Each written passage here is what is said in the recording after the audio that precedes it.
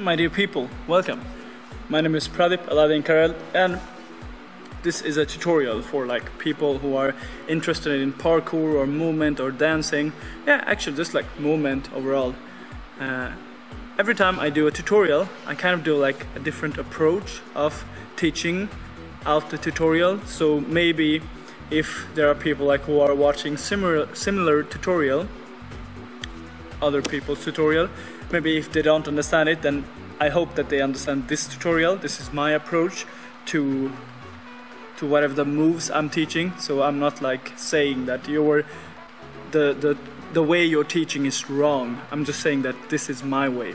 Today I'm gonna teach you a move that is called, I really don't know what it's called, but it looks like this.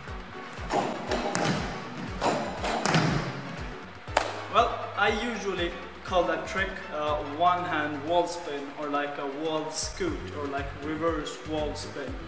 Whatever the name is, the move is important. So, step number one is that you find something that is like this. This is a bench which is like a little bit tilted, so it gets easier. Okay, wait, I can, if this is, how do I do this so you can understand? Wait. This is so dark. Okay, so if I stand and the bench is right here, I face away from the bench, I put my hand down, fingers pointing the other direction and then what I'm facing, so it's pointing like this.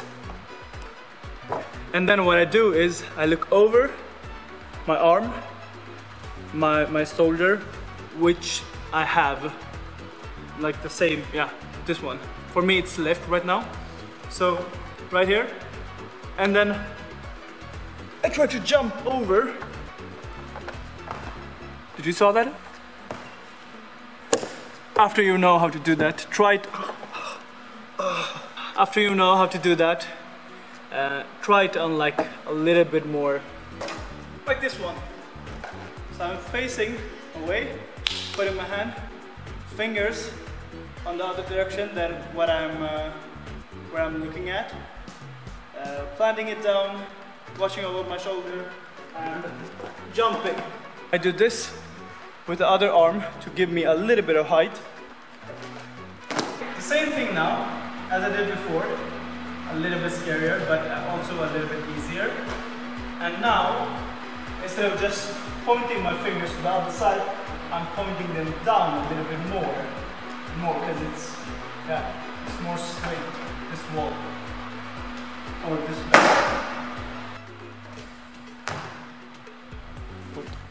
How do you put this? All of the trick I teach you guys, don't just like try it like one time and like yeah, now I can do it. If you are new to like movement and training and parkour in this way, then try a lot of times until you get it really right, and then you can almost feel it in your body like every single time that you can do the trick without any problem.